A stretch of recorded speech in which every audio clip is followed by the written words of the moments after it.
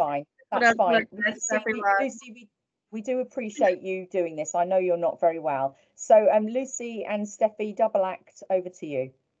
Okay, perfect. So obviously I work at Kenton Canterbury and I'm a trainee BMS. I did start off as an assistant healthcare scientist. I've done that for about a year. And then because I finished my degree just in 2020, I decided I might as well do my portfolio as an assistant healthcare scientist. Then luckily a few months ago, I got promoted to trainee BMS. So that's what I've been primarily focusing on now, getting my portfolio done. So I'm just going to be talking about the haematology lab and about two of the main analysers that we use in haematology. So I'll be discussing the ESR machine, the autocompact, and the Stego analyzer, which does our clotting samples. So Steffi, if you could go on to the next page, please. So the autocompact. So you've got a picture of it here. So it measures the erythrocyte sedimentation rate, which is the ESR test of diluted whole blood. So this basically, the erythrocyte sedimentation rate is basically saying how quickly the red blood cells settle to the bottom of a test tube after a prolonged period of time. So what it's testing for specifically is inflammation or infection. When we're booking on the sample, when we're looking at the clinical details, if we see anything that says temporal arteritis, we would treat it as urgent because it's basically inflammation of the arteries in the brain, which can be quite serious. So if we see anything like that, then we would just treat it as urgently. So if we can go on to the next page. So how does it actually work? So in the analyzer, so we have the 1 ml of whole blood gets diluted with sodium citrate when we put it on to the analyzer. The diluted blood is then aspirated into a 200 millimeter long pipette. So if we can quickly just go back one, and you can see on the picture sorry, Steffi. You can see on the picture, just the top left, you can see the pipettes there. And there's actually, in the picture that I took, there's one tube actually being used at the moment, and it just goes around every 30 minutes. And because that's how long it takes. So if we can go to the next slide again. So yeah, so it's over 30 minutes. And during this time, the plasma and the red cells separate, and it leaves the plasma at the top of the cells. So the distance between the actual plasma and the cells, which is called the plasma fraction, is measured in millimeters, and that gives us the final ESR result. The results are then transferred to our system on Apex, so we can have a look at them. So if we can go to the next page. So the actual screen, we can control most of the analyzer, so we can run it manually, automatically, because when we put the samples on, it would just read the barcode. So if it can't read the barcode for any reason, then we can just click on manual and type the barcode number in, and it will just run it that way. We can also have a look at previous samples to make sure they're running properly. We can check the status of the current samples to see how long it's got left to run, and things like that. We can change any reagents if we need to, and we can do the maintenance and the QC. We can check the QC on there as well. So if we can go to the next page. So the QC and maintenance. So we've got a picture of the QC here that we use. So there's two types of QC. We've got a normal QC and we've got an abnormal QC. So the QC is run after the daily maintenance in the morning. It's also run at 2 p.m. every day, and after any other special type of maintenance or any service visits happen. There's also multiple types of maintenance that we use on this analyzer. So we have daily maintenance every day, weekly, monthly, and 3 monthly. If we can go to the next slide.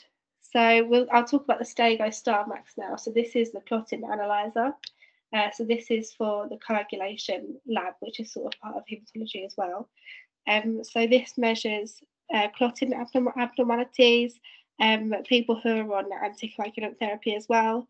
It does different types of tests, so the prothrombin time, so the PT, the APTT, D-dimers, von Willebrand factor antigens, and fibrinogen. We use the blue tubes, the citrate tubes, And if you can see on there, there's an arrow, and the blood has to be within that arrow for it to be viable to run. Otherwise, it doesn't match up with the sodium citrate that's in the bottle.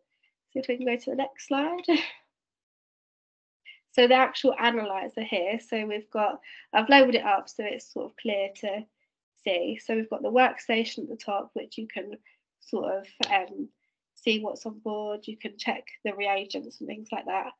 You've got your rack tray where you actually load the samples into, your reagent straw that you can have a look at your reagents, take some out, put more in, etc. Your barcode reader, which you scan your reagents to put in, your cuvette bin, and the colorimetric module. So this analyzer actually tests the samples by looking at the colour of the samples. So if a sample's hemolyzed, for instance, then it will affect the results. So we can't load these samples on that are hemolyzed and things like that. So that's that. So if we can go to the next slide. So we also have QC and maintenance on the Stego analyzer, which we do for all the analyzers. So the QC for this one, it's run at 4:30 in the morning, and then it's programmed to run every 4 hours afterwards, and then it's reviewed every 6 hours by BMS. And we have different types of maintenance on here as well. So we have our daily maintenance, which is just a needle wash, and then a check of the consumables and reagents that we have in stock in the lab, and also what we have on the actual analyzer as well. So we do that once a day, and we're basically checking that we have enough for the next day, and most importantly on a Friday, to make sure we've got enough for over the weekend. And then we have our monthly maintenance, which is just to decontaminate all the racks that we use and to back up the stuff that we have on the Stego analyzer. So if we go to the next page. Sorry. So I'm going to talk a little bit about the different types of waste bins that we use. So it's not as interesting as all the analyzers, but it's very important. So it's an important thing to talk about. So for one type of waste bin, we've got the clinical waste bin, and that's for any type of infectious waste that we have in the lab. This gets disposed by incineration, and examples of this is anything that's in the lab that has been that has been in touch with something that could potentially make it infectious. So caps that are on sample tubes, used gloves or masks, and anything that's potentially contaminated, basically, such as request forms or any bits of paper that's been in the lab.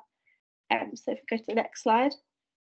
And then we've got sharps containers. So we've got 2 different sizes. They must be signed and dated when we first open them, and when we close them. We would close them when they exceed the fill line. That you can see the line that's on the picture there, and it shouldn't ever go above the fill line. So examples, basically anything that's sharp that can be contaminated. So like broken glass, empty reagent bottles, needles and syringes, test tubes, pipette tips, and blood films and slides. Sorry, the next slide, please, Steffi.